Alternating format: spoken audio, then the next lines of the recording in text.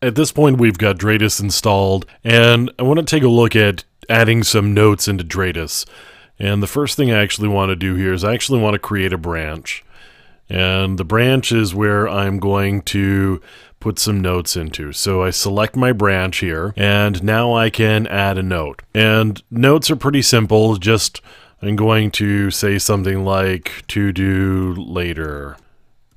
And now I can add in like a list, for example.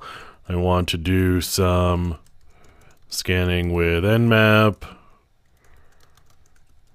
testing with Nessus and Nexpose, and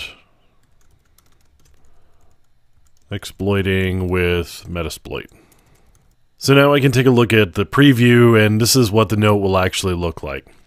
So I can save that there, and now I've got a note here, and if I just click on it, I've got to do later. Now I've got some additional notes that I could add.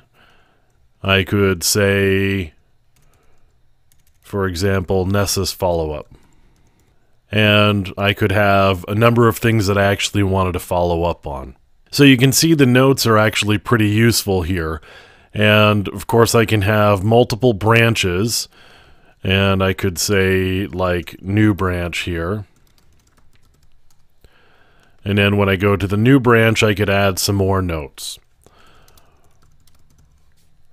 So I've got a way to actually really put the data or information that I've got into an order that actually makes some sense for me. I could even add additional branches by just doing an add child here.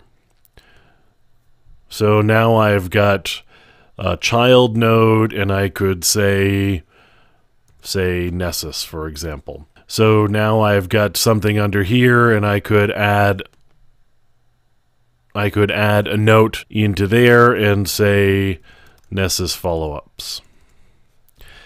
And so I've got all of my data organized. I've got a nice little tree structure over here. I've got notes where I want them over here.